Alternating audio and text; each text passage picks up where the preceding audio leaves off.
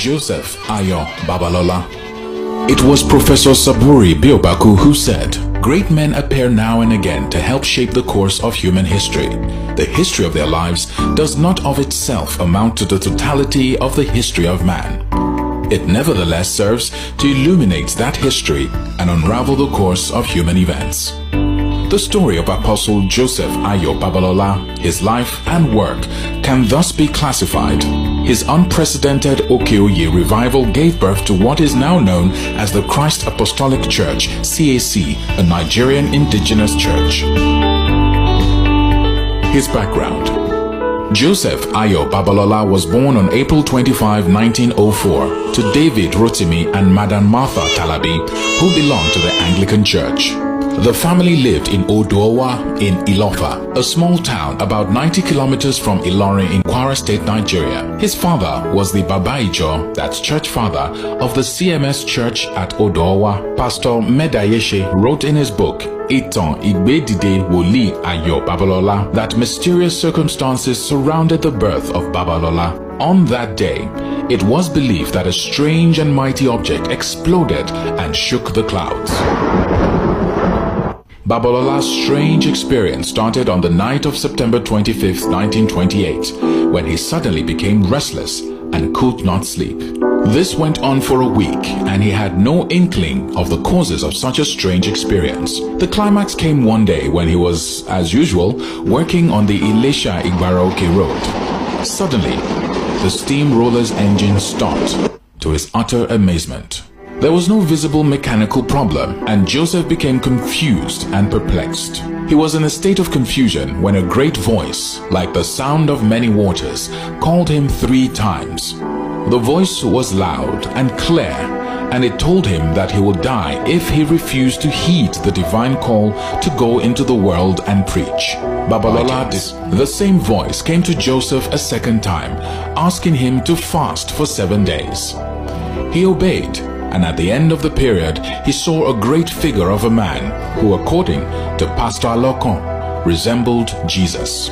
The man in a dazzling robe spoke at length about the mission he was to embark upon. The man also told him of the persecutions he would face, and at the same time assured him of God's protection and victory.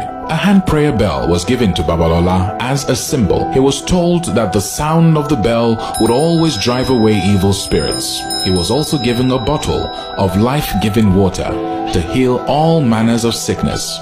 Consequently, wherever and whenever he prayed into water for therapeutic purposes, effective healing was procured for those who drank the water. Thus, Babalola became a prophet and a man with extraordinary powers. Enabled by the power of the Holy Spirit, he could spend several weeks in prayer. The itinerary of Prophet Babalola.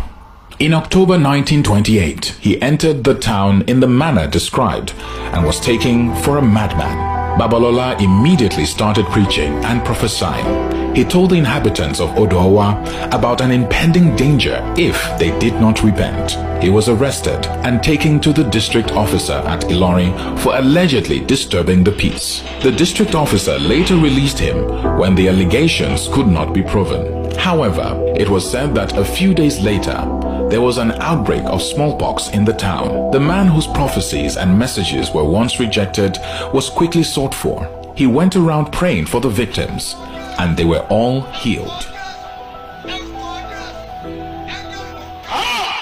On an invitation from Daniel Ajibola, Babalola went to Lagos. Elder Daniel Ajibola at that time was working in Ibadan, where he was a member of the Faith Tabernacle congregation. He introduced Prophet Babalola to Pastor D.O. Odubanjo, one of the leaders of the Faith Tabernacle in Lagos. Senior Pastor Esinsinade, who was then the president of the Faith Tabernacle, was invited to see Babalola. After listening to the details of his call and his ministry, the Faith Tabernacle leaders warmly received the young prophet into their midst. The fact that Babalola did not use the opportunity to establish a separate Christian organization despite his marvelous evangelical success must be puzzling to historians, but his intention was not to start a new church. he declared to his followers that he had registered his membership with the Faith Tabernacle, the society which had him baptized in Lagos. He thus persuaded them to become members of the Faith Tabernacle. To facilitate this, he went to Lagos to confer with the leaders, especially as he was not yet well acquainted with the doctrines, tenets, and administration of the church. Okeoye Mighty Revival. There was a controversy among the leaders of the Faith Tabernacle in Nigeria over some doctrines. Issues like the use of Western and traditional drugs versus divine healing, polygamy, and whether polygamous husbands should be allowed to partake of the Lord's Supper were among those doctrines that needed to be agreed on. The representatives began their meeting, and on the agenda were 24 items. The first was the validity of baptism administered to a man with many wives. The second was the issue of divine healing, because some of the members believed in the use of drugs like quinine to cure malaria fever. They were only able to discuss the first item when there was a sudden interruption, which Pastor Adegboyega described as thus. The conciliatory talks at Elisha were going on, when suddenly a mighty sweeping revival broke out at Faith Tabernacle Congregation Church at Okeoye, Elisha. The revival began with the raising by Babalola of a dead child. The mother of the dead child, who was restored to life, went about spreading the news around the towns of Elisha, proclaiming that a miracle-working prophet had come to the town of Okeoye. This attracted a large number of people to Okeoye to see the prophet. Quote, "No greater revival preceded that of Babalola. It was popularly held in Christ Apostolic Church CAC circles that at one revival meeting, attendance rose to about 40,000. Babalola's other missionary journeys. After the great revival of Okeoye, the prophet was directed by the Holy Spirit to go out on further missionary journeys. But even before this, people from other parts of the country had been spreading the glad tidings of Okeoye, Elisha's great revival, to other parts of the country. Accompanied by some followers, Joseph Babalola went to Offa in present Kwara State. Characteristically, people turned out to hear his preaching and see miracles. He next stopped in Ushi in Ekiti land for his evangelical mission, and he performed many works of healing. From Ushi, he and his men moved to Efon Alaye, also in Ekiti land, where they received a warm reception from the Oba Alaye of Efon. An entire building was provided for their comfort. Babalola requested an open space for prayer from the Oba, who willingly and cheerfully gave him the privilege to choose a site. An entire building was provided for their comfort. Consequently, the prophet and his men chose a large area at the outskirts of town. Traditionally, the place was a forbidden forest because of the evil spirits that were believed to inhabit it. The Oba tried to dissuade Babalola and his men from entering the forbidden forest. But Babalola insisted on establishing his prayer ground there. The missionaries entered the bush, cleared it, and consecrated it as a prayer ground. When no harm came upon them, the inhabitants of Efon were inspired to accept the new faith in large numbers. In 1935, he married Dorcas. The birth of the CAC in Nigeria. The spectacular evangelism by Prophet Joseph Ayodele Babalola brought with it a wave of persecution to all who rushed into the new faith. The mission churches allegedly became jealous and hostile, especially as their members constituted the main converts of the Faith Tabernacle. It was widely rumored that the revival movement was a lawless and unruly organization. Despite these disappointing relationships with foreign groups, the Nigerian Faith Tabernacle still considered it prestigious to seek affiliation with foreign bodies. This was followed by a formal request for missionaries to be sent to strengthen the position of the Nigerian Faith Tabernacle. Missionaries did come, and on their advice, the Nigerian Faith Tabernacle was ceded to the British Apostolic Church. Consequently, the name changed from Faith Tabernacle to the Apostolic Church. Doctrinal differences between the two groups began to appear in forms similar to the ones that caused the termination of the association with the American groups. The subject of divine healing was one of the most important issues. Some of the invited white missionaries from Britain were found using quinine and other tablets, and this caused a serious controversy among the leading members. It was unfortunate that the controversy could not be resolved, and the movement subsequently split. One faction of the church made Okeoye its base and retains the name the Apostolic Church.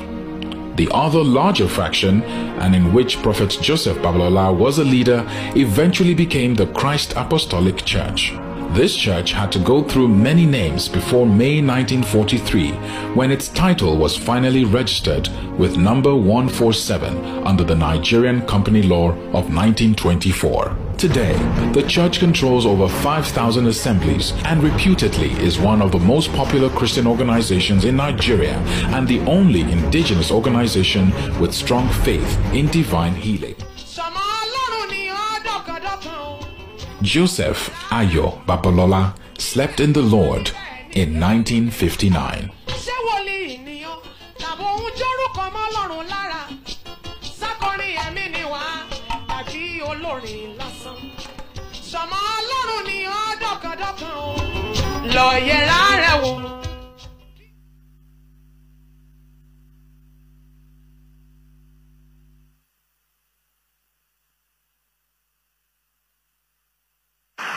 Amen. I'll ask the protocol officers to please bring up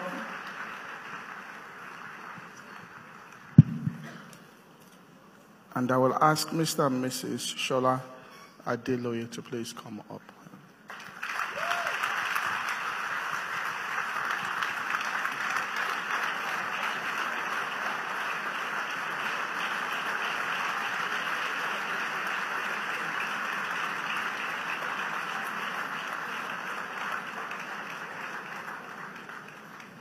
All right, I just want to read out, because it's a very strong lesson,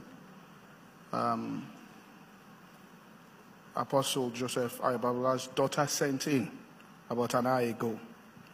I, Dame Deborah Iyabo Adeni, on behalf of our father, Apostle Joseph Ayodele Babalola, want to thank you for deeming it fit to honor Baba for submitting himself to serve God selflessly. It is our joy that Baba is being remembered after 60 years of his demise, as if he just died yesterday. While I am praying, please listen to this, and this is an important message. While I'm praying that we, Baba's family, stand in the way of the Lord, I also appeal to the present-day servants of God to be passionate in their call to serve. Do everything possible to evangelize the nation, or evangelize nationwide and beyond. I pray, she says, I pray that God will fill you up with fresh anointing to do exploits. In Jesus' name, amen. So thank you, and may God bless your ministry. So, I mean, nobody can reward, it's only God that can reward a person for their service. This is not for him, this is for us. All right, so very important. Because the last time we did something like this, it triggered literature. People started buying literature on Pa Elton. People started reading about it. People began to discover things. So we'll find more younger people reading about it, discovering things, and coming to understand how people have served God in selfless ways in this country, and that we are really standing upon this. So on behalf of, I'd like all the ministers standing in front, all of you please come forward. On behalf, in a symbolic way, of young ministers in this country, quickly.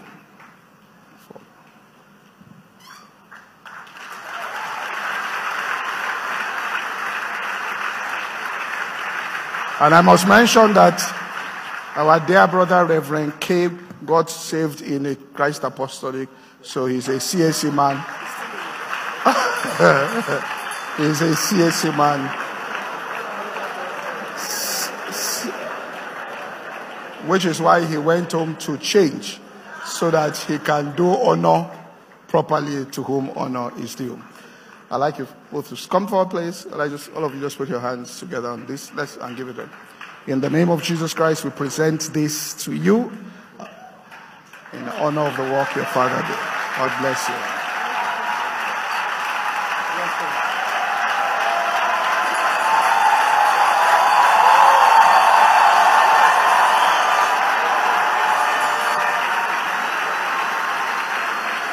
Amen.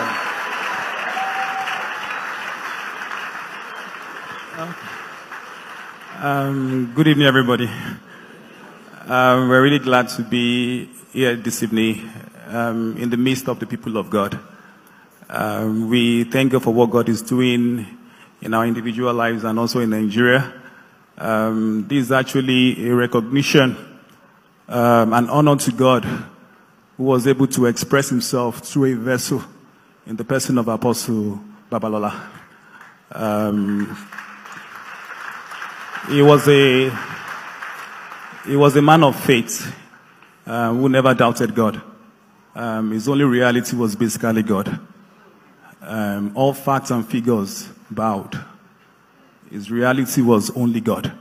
That is what he knew, in spite of his lack of education. But what he knew was only God.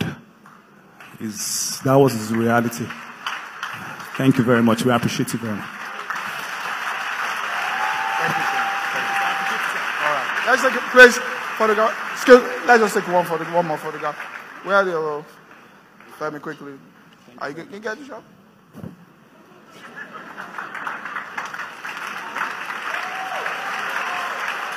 Amen.